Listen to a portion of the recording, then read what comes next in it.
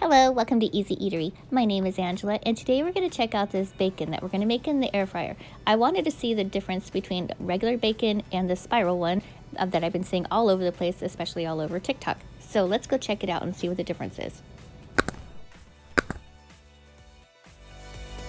So I had 5 pieces of bacon, so we're going to do 3 of them the regular way and 2 of them the spiral way. So basically I'm just going to lay those all out, and then the last 2 I'm going to twist up just like we see all over TikTok. And I see this all over the place, Google, everywhere. Everybody's trying this one out, and a lot of people like it, so I wanted to see what the difference was in cooking time and everything like that.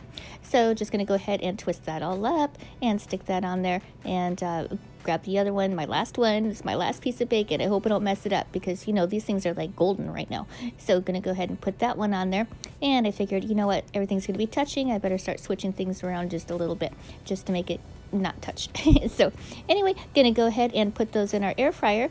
And I'm going to use my Power XL air fryer oven. I love this thing.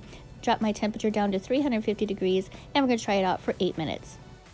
After 8 minutes, this is what they're going to look like. As you can see, the spiral ones are kind of sticking a little bit.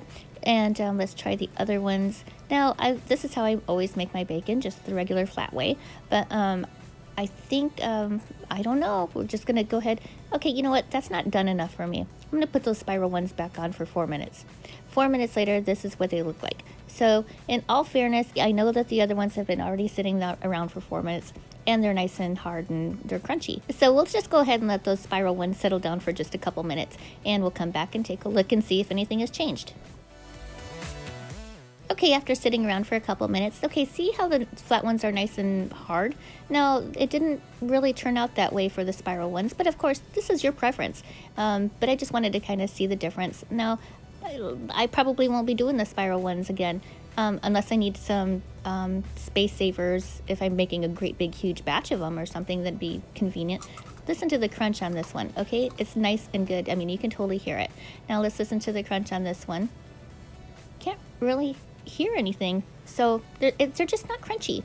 Anyway, it just depends on your preference. Both cooked all the way through. The other ones, the spiral ones, take an additional 4 more minutes. 8 minutes versus 12. I don't know, to me it seems like a no-brainer. But anyway, I just wanted to share that with you. So thank you so much for watching, and I will see you guys in the next one. Hey, if you're new to my channel, please subscribe, and please give the video a thumbs up. I would really appreciate it. See you soon. Bye-bye now.